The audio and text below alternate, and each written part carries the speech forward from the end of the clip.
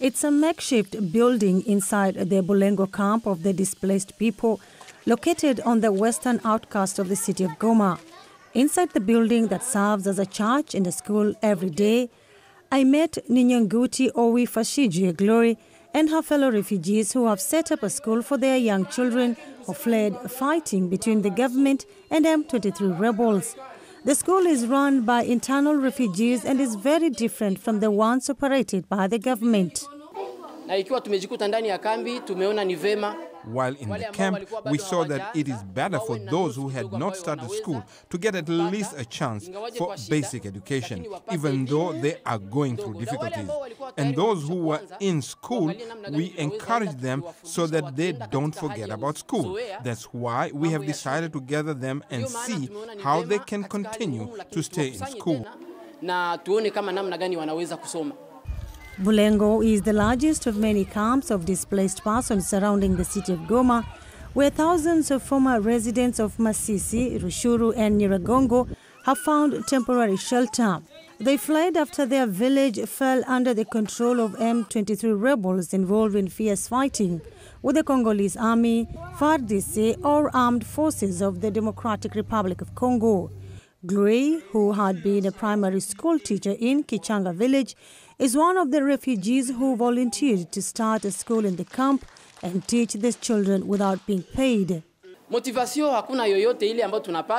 is no motivation other than volunteering for free because these are our children in the camp. We as refugees are volunteering so that the education we have can help these refugee children. But we are asking for help to get the equipment. And if there is help, we will gladly receive it. Adjo Kalole Gloom, who fled his village of Mweso in Masisi, North Kivu province, is a parent and a school teacher at the camp. He has joined the Free School Project for refugees along with other teachers who also fled their villages and are now living in the Bulengo camp. We teach refugee children. We came together because we saw that there are many teachers in the camp. We thought that we must give back education to the refugee children. Together we gather all the students in the church to give them education. A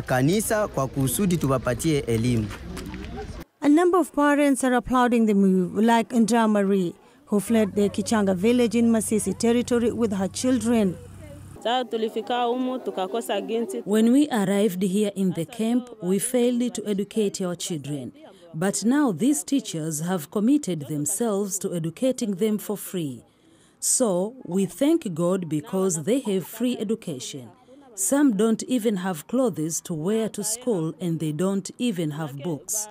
The teachers are trying to help them, but we have nothing. And there are other parents who refuse to allow their children to attend the school, like this mother, Jean Katoto. They are not studying because of hunger. It is better to have peace so that we can return to our homes. Our most pressing need is to return home because we are dying here. Heads of different camps surrounding the city of Goma are requesting for the international community and the Congolese government to help all internal refugees to return to their homes. As long as we remain here, there are many hardships, especially women and children are suffering. Children cannot go to school. Women do not have clothes and even cannot provide for their families. We want to go back to our place even tomorrow. If they give us a program, we will go back. Meanwhile, the Congolese government is asking all camp residents and refugees to maintain calm as efforts are being made to arrange for the refugees to return to their villages. Colonel Kapend Command Faustin, Mayor of Goma and high-ranking officer in the police force, explains. There is a guarantee to demonstrate that we can fight and once again control the villages occupied by M23 and their supporters. Because of the ADF, Allied Democratic Forces terrorists, and the ongoing fighting between the government forces and the M23 rebels, a large number of refugees and displaced persons are forced to live in these camps under very difficult conditions with no access to education and lack of basic essential services. and their number continues to rise in the North Kivu province. For Austere, Malivika in Goma, DRC, this is Hubbah Abdi, VOA, Washington, D.C.